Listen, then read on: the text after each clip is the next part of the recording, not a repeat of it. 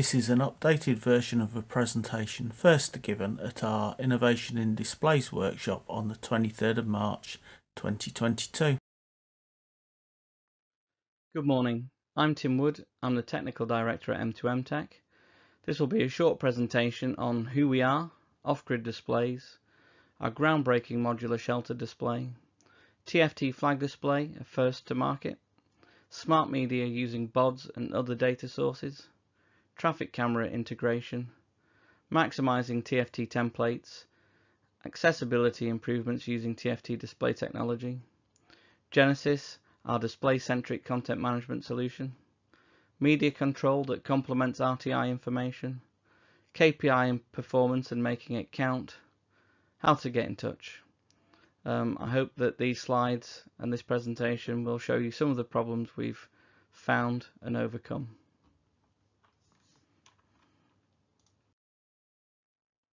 M2M Tech is a specialist technology company based in Oxfordshire.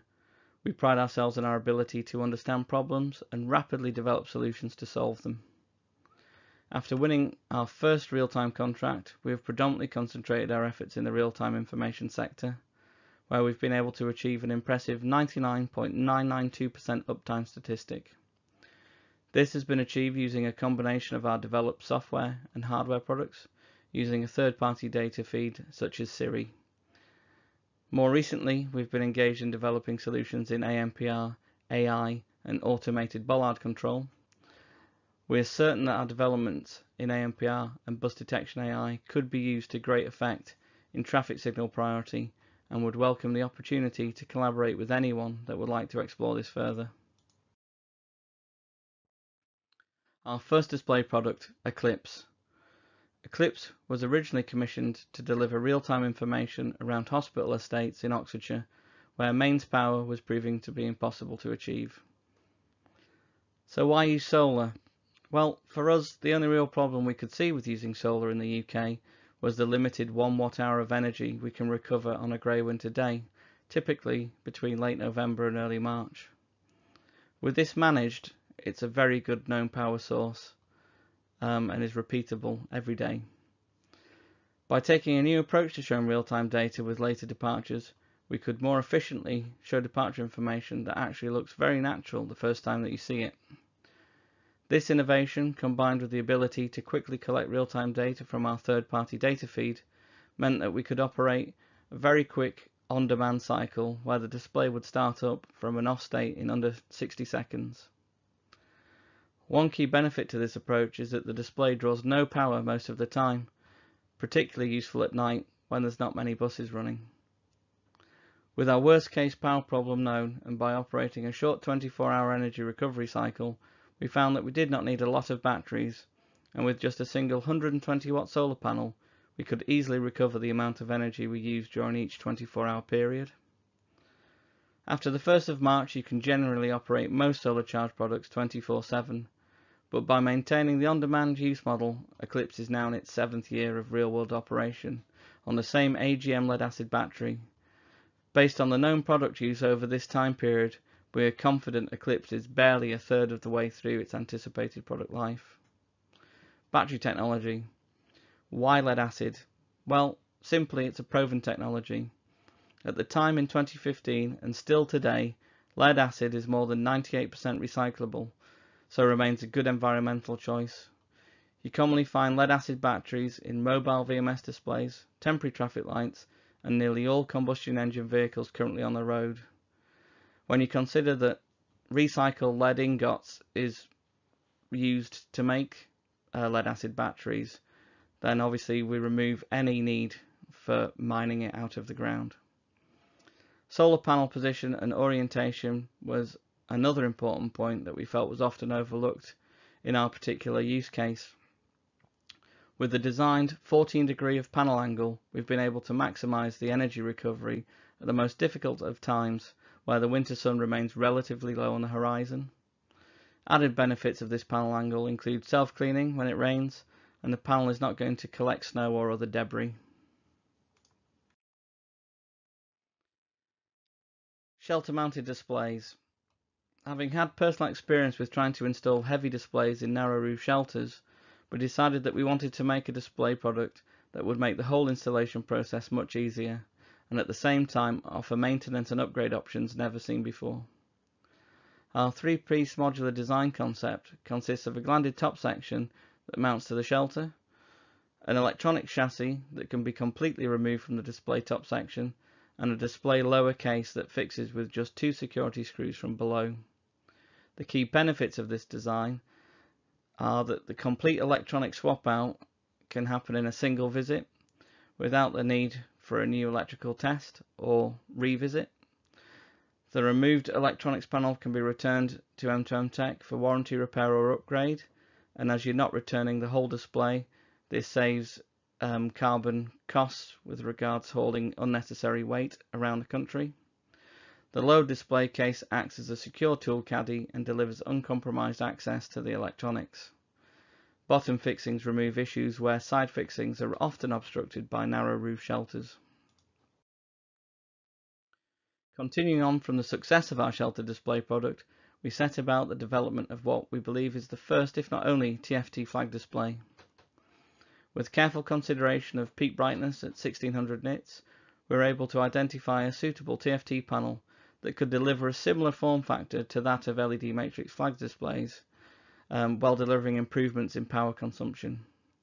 It was important to keep the width of the display as narrow as possible, so that it would provide benefits on narrow footways and rural locations where displays can get hit by large passing vehicles mounting the curb. By using our already proven modular design concept, this TFT flag display continues to deliver the same benefits of our shelter-mounted displays when it comes to installation and maintenance, albeit in a flag form factor. With the use of anti-reflective coatings and by developing the product with a minimum 5-degree downward angle, we are able to overcome the reflection issues that have the potential to make TFT displays harder to read in high bright outdoor environments. Using a simple gallows arm design, we are able to develop a flag display that can be installed either left or right-handed without any modification to the display. This was an important feature for us, as we've seen a number of schemes where the developer has not always installed the infrastructure in the agreed locations. Smart Media Digital Flag Graphics. Having experienced lots of timetable changes during the pandemic, it was clearly impossible to keep up with replacement vinyl graphics. To overcome this issue, we developed a smart media element that could take data from BODs and other sources based on the ATCO information and then populate digital graphic versions of route number grids that would show as a sequenced smart media item on the display. This innovation can reduce the ongoing costs of maintaining vinyl graphics, whilst making it much easier to coordinate sudden service changes across multiple display locations, whilst delivering accurate data at all times. Further enhancing investment opportunity with our flag display technology. Having previously been asked to install HD cameras in our displays to act as a CCTV anti-vandal deterrent, we wondered how we could further develop this technology. After some consultation, we agreed that by taking 60-second snapshots and developing tools to allow the time-lapse playback of images, we could deliver a useful tool that would complement existing UTC traffic camera solutions. Now, with the ability to install these displays anywhere, and by adding an on-demand live stream capability, display camera technology has finally started to make sense to us. Whether it be AI-based cleardown, environmental monitoring, or enforcement with 24/7 road network monitoring, you can really start to understand where your road network issues are. Optimizing display templates and later departures. By ordering our departure information in a fresh new way on the Eclipse display, we realized we could consolidate repetitive high-frequency services onto single prediction lines. This approach on a TFT display product declutters the display while ensuring that more rural services get the same airtime as premium routes. With regards more traditional output, our TFT flag display can deliver 6 lines of 30mm high characters, and if you double stack the predictions as done by some of our customers, you can have usefully long dynamic destination names. Having consulted with the Association for the Blind, we quickly discovered that we could deliver an enhanced accessibility solution using TFT technology that would benefit more people than just those identified as visually impaired. While still using the React trigger solution as designed, we further developed what we call focus cards. This is an innovation where we create a more simple view with much larger text that displays in time with the text-to-speech output. This helps people that have multiple disabilities where both visual and auditory senses are affected. Something that we were unaware of was that people suffering from ADHD prefer a more simplified approach to display output. As a result of our consultations, we've been able to make simple changes to the display templates using TFT technology so that the display outputs work better for more people. I think it's very important to engage with your local accessibility associations when it comes to understanding requirements. Template designs can be relatively easily altered, and we barely scratch the surface of accessibility as an industry. Display-centric content management. Genesis was developed from the ground up to allow us to manage all of our innovations and maximize display outputs in a modern Siri data-agnostic world. We could see that the industry was becoming consumed with buzzwords like CMS and suddenly had a desire to put fancy weather widgets and Twitter feeds on the real-time displays, seemingly just because you could. In our opinion, these display products were already full of real-time information, and so we developed our display-centric content management software with the view that real-time information displays still need to show bus departure data as the primary function.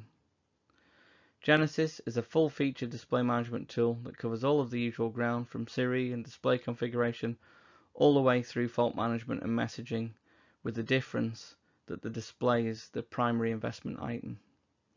The emphasis I would say with Genesis is that anyone with the correct access privileges can use it to plug in a Siri feed, set up a look ahead, assign a SIM card, and have a single site or cluster site up to predictions in just a few minutes. Our approach remains the same when it comes to rich content, and so the media element of Genesis needed to complement the RTI data performance without obscuring it. To achieve the desired results, we developed a fully integrated synchronization system so our displays flip to the media items at the same time, creating more impact, particularly when we have multiple displays on the same high street. You may have seen this effect on tubeway escalators, where all of the media items flip between content at the same time. To keep everyone happy, we paid careful attention to page timings, so wherever the media interrupts the predictions, we simply resume at the same point after the media item was played. Our innovations in content management far exceed this presentation, and so please feel free to get in touch if you want more information or a demonstration. KPIs. One of the things we've seen in many a meeting is that KPIs can often hide issues. For example, classing 10% of stops visited as a 100% KPI looks good as a headline, but in reality it's not so good. What we wanted to do is challenge ourselves on performance, and by bringing in the actual month-on-month data consumption of the displays from our data provider's API, we really, for the first time, were able to validate the level of performance we were actually achieving. By including this data, it now becomes really obvious when and where timetable changes occur by small fluctuations in the data usage, where larger data usage fluctuations can often expose data issues. The added benefits of this are driving quality and system performance. Thank you for your time.